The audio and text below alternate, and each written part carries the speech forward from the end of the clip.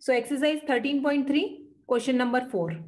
A well of diameter 3 meter is dug 14 meter deep. Okay. So well is in form of cylinder.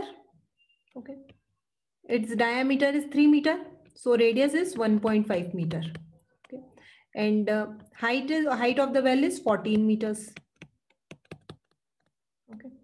Now, earth taken out of it has been spread evenly all around it in the shape of circular ring of width 4 meter. Okay. So whatever is taken out, the material which is taken out from this cylindrical part, this one, it is spread evenly outside this and a circular ring is formed here this way. Okay. So if you will view this thing from the top, so you will see this way.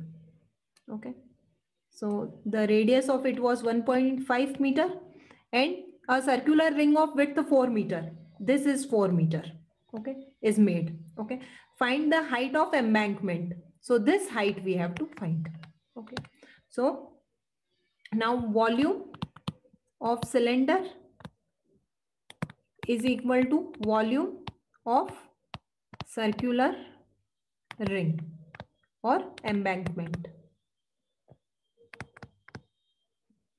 Volume of cylinder is pi r square h. Okay. And volume of circular ring is pi r2 square minus r1 square into h. Okay. Now, here this radius of the cylinder was 1.5. So r will be 1.5 square and height of cylinder was 14. Okay. And suppose this height and this height is different. So I am writing is it h dash. Okay. This is pi r2. R2 is actually this radius. So it is 4 plus 1.5, that is 5.5.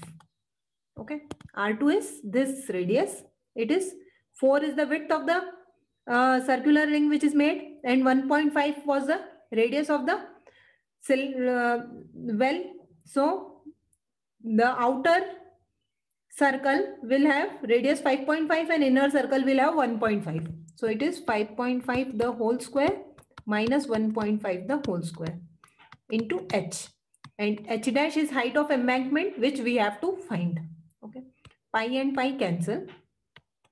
1.5 into 1.5 into 14 equals to a square minus b square. This formula will use. So a plus b, a minus b.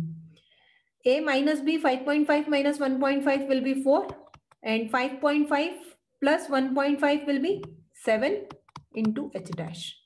So h dash equals to 1.5 into 1.5 into 14 upon 4 into 7. So 7 2s are 14, 2 times. 1.5 into 1.5, 15 into 15 is 225. So we'll just arrange the decimal point here. Divide by 2, that is equal to 1.125 meters. This is the height of the circular ring or height of embankment. This is the answer.